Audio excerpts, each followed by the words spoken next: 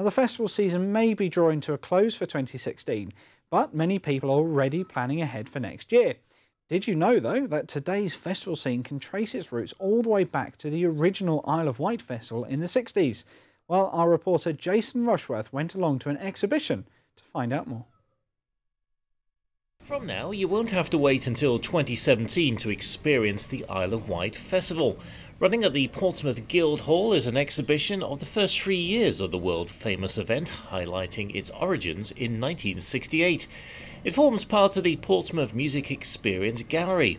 Its curator, Nigel Grundy, was himself a young rock fan who was there in 1968, and he remembers seeing many of the acts who performed. Crazy Well of Arthur Brown. Arthur Brown couldn't get his fire helmet lit because of the conditions. Jefferson Airplane came on. They played well. They had a very large road crew with them. They were the only non-English band that played there.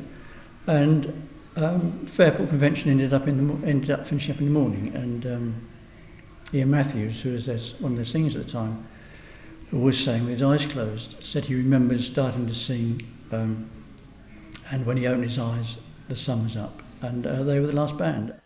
The festival is also remembered for relaunching the career of the recently announced Nobel Peace Prize laureate Bob Dylan.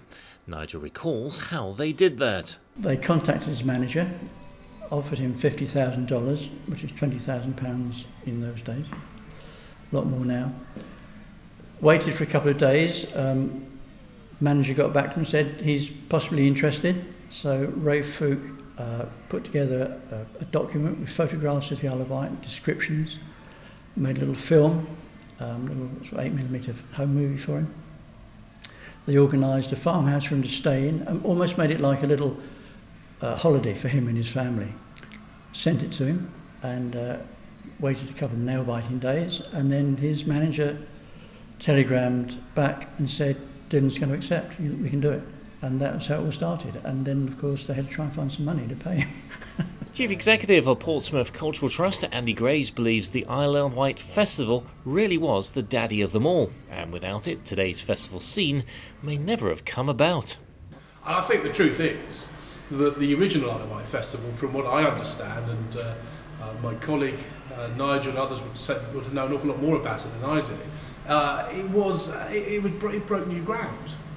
And I was talking to a number of people at a music event this week who run festivals, and you know, as great as today's festivals are, there are hundreds of them. In those days, there was next to nothing. And I think the Isle of Wight Festival broke new ground. It spurred arguably Glastonbury. The very first festival I ever went to was Reading in the early 80s, and then there were only maybe 3 or 4 big festivals in the UK. So I think what we have here is a bit of history, not just about the artists, but also the context of live music.